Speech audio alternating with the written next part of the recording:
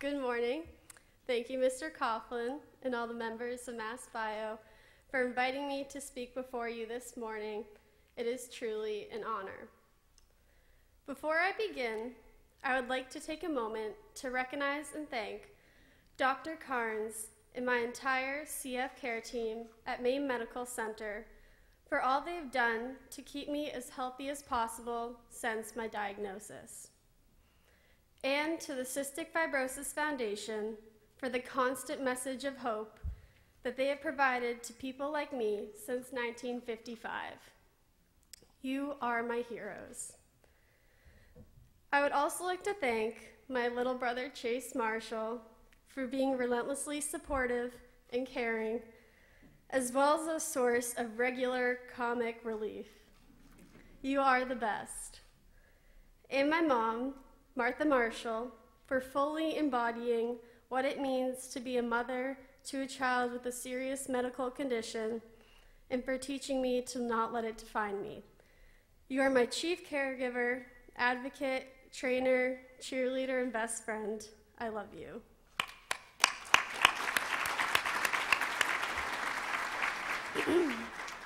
And last but not least, I want to thank my dad for following the 3 pieces of advice that Boomer Esiason gave him a few days after my diagnosis, which was to learn all you can about CF science, to rally everyone to raise money for the CF Foundation, and to use your experience to make a difference professionally.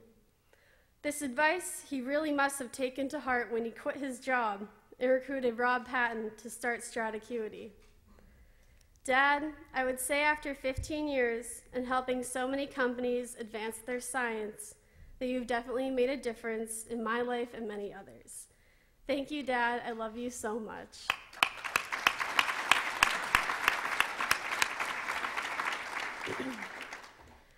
It is an honor to be standing in front of so many individuals whose work improves the lives of patients all over the world.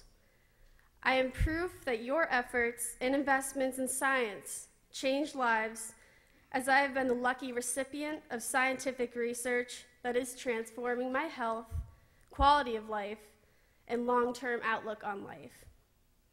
As you saw from the video, my parents tell the story of the day I was diagnosed as a snowy February afternoon in 2000, when after 8 months of unexplained symptoms, my new pediatrician ordered a test for cystic fibrosis, a disease my parents knew nothing about. Sorry, I lost my spot.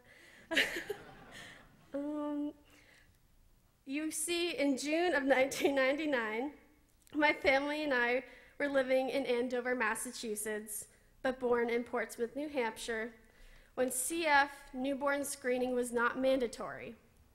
Thankfully today, newborn CF screening is mandatory in all 50 states. But I know my parents really wish they could have had me diagnosed sooner. When my test came back positive for CF, tears were shed, but my parents were relieved they had an answer and became determined to learn as much as they could about CF. They quickly became involved in the CF Foundation, fundraising and pledging together to raise a daughter, not a disease. As a child, I found CF time-consuming but tolerable. I woke up at 6 a.m., filled my breathing treatments, and was able to strap myself into my physical therapy vest to begin my treatments, often with my little brother by my side. I would repeat this process again before bed. This routine was, and still is, my normal.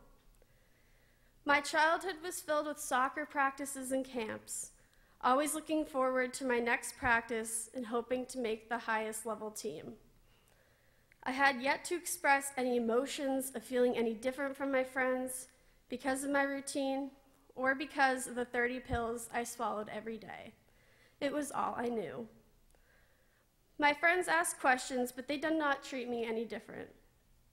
Recently, I found an old letter to Santa. I asked him to take away CF because it was annoying and boring.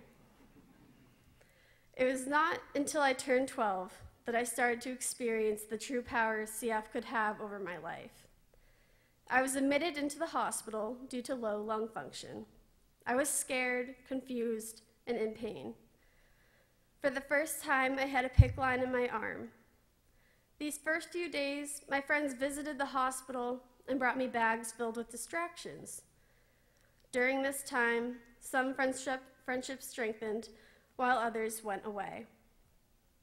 Having visitors made me feel better temporarily. As my stay lingered, I found myself crying more.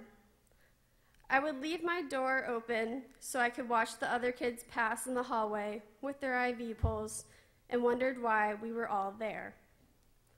Having cystic fibrosis was beginning to take on a new meaning. I prayed for strength, not only for myself, but for all the faces I saw in the halls. I realize now that it was during this time that I began to draw strength from these CF setbacks. Looking back, I realize this is one of CF's gifts that will serve me well in my future. During my freshman year soccer season, in the middle of a game, I was overcome with a cough and congestion. After sitting out for the remainder of the game, I headed home, knowing I was bound for another admission in PICC line. I felt defeated. Having success in athletics and pushing myself physically has always come naturally.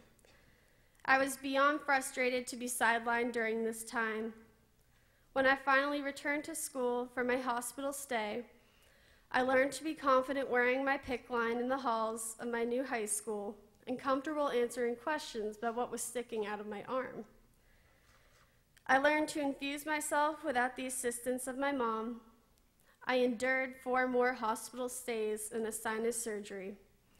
I felt frustrated with my body and anxious about getting sick and missing school. My parents kept my spirits high by sharing news about promising new drugs to help with my CF symptoms. I really began to think that if a new drug or therapy did not become available soon, my health would continue to slip. My lung function continued on a downward trend. CF chipped away at me, and I continued to make adjustments. More antibiotics, more time in the hospital, less time for the things and the people I love. During this time, the CF community lifted me up. I was honored to be chosen as Sports Illustrated's December High School Athlete of the Month. It felt great to be the first female award winner and not an only person battling rare disease. This recognition allowed me to find new energy to help those struggling with the crippling effects of CF. I was able to meet new friends within the CF community who feel as passionate as I do about finding new treatments and a cure for this disease. On May 12, 2015, I was the first speaker to testify before the FDA on behalf of a new drug called Orkambi, a drug that could stabilize and increase my lung function and decrease my time in between hospital stays. I was raw and honest in my speech, knowing if this drug was not approved, then my life as a young adult could take a negative turn. I could suffer physically, emotionally, and economically from dealing with the advanced CF symptoms. Once my speech was over, I stayed and listened to 18 more CF patients and caregivers tell their story. Listening to the mothers, fathers, and young adults with CF speak was incredibly powerful.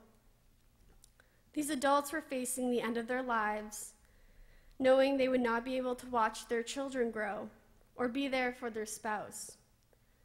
There was one young man that knew he was too ill to ever have a family of his own. I will never forget the determination in his voice. Later that day, we headed back to Maine and waited patiently.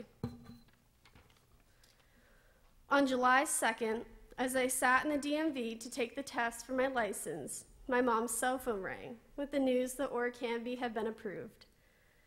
We hugged and cried, while the people waiting in the DMV wondered if they would be that happy when they passed their license test too.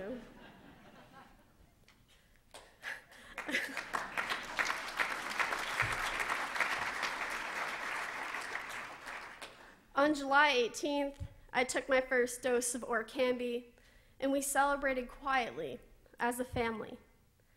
We were quiet in our celebration, as of our family friend Sam, who was diagnosed with CF just weeks before me by the same pediatrician, is not a candidate for my miracle drug simply because of his genotype. This means that Sam, his family and supporters need to wait and pray for a drug like Orkambi to help stabilize his declining health. Something easier said than done. I have learned that CF families share a very special bond, and until there's treatment for all patients with CF, regardless of their genotype, there will not be much of a celebration. It is my hope that advancements for the entire CF community will come quickly. Time is our biggest enemy. I am very happy to report that since taking Orkambi, my health seems to have stabilized. In fact, at my February clinic appointment, my FEV1 increased by 11%.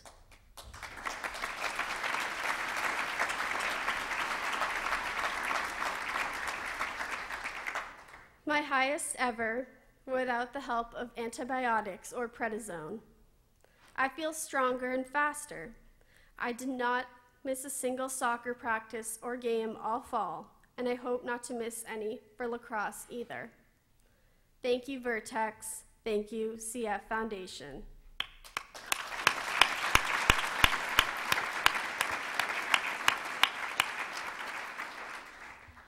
As I look ahead, I am very excited for my future and grateful to all those who continue to help me along the way. Not long ago, I thought I would only be able to consider colleges close to home, but my health stabilizing, even improving, and the fact that I like warm weather, I have been able to convince my parents to let me tour and apply to colleges in North Carolina. As long as there is an outstanding adult CF care center nearby, it is a good thing there are 3 great ones down there. For all the difficulty CF has brought me, it has made me who I am and has helped me overcome challenges both on and off the field. CF is a daily battle, and those of us who fight it are brave, resourceful, wise beyond our years, and most importantly, hopeful. Hope has been delivered to part of the CF community because of the investment in science, and we are so close to finally being able to manage one of the worst diseases mankind has ever seen. I look forward to the day when everyone can say, my CF is under control, or better yet, I used to have cystic fibrosis. On behalf of the entire CF community, thank you for allowing me to share my story.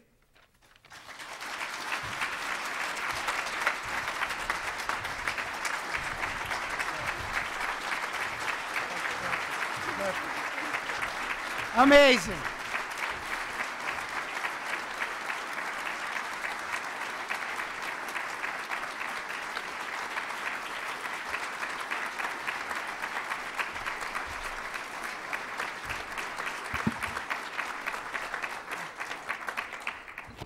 I guess it's safe to say that's why we do what we do, right, folks? Isn't that beautiful? Thank you so much, Kate, and thank you to your entire family for sharing. I get emotional. What's it about becoming middle-aged and becoming emotional? Why does that happen? I apologize, but thank you. That was beautiful.